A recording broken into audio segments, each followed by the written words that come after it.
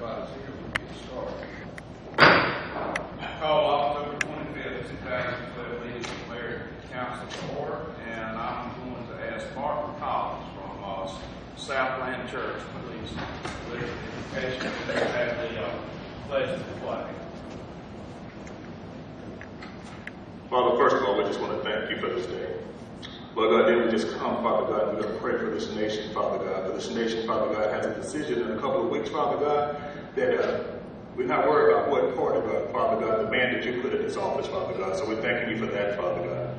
And then for this city, Father God, I ask, Father God, that you first have a hedge of protection around the congresswoman and her family, the councilwoman and her family, Father God, and then the councilmen, Father God, and their family, Father God. But also, Father God, giving them wisdom, Father God, for the decisions that they're making by the city of Lowndes, Father God. We ask that you give them the wisdom of Saul, Father God, to lead and guide this city, Father God, the way that you have it to go. And we thank you for that, Father God, in the precious name of your Son, Jesus. And in the name of Jesus, we pray. Amen.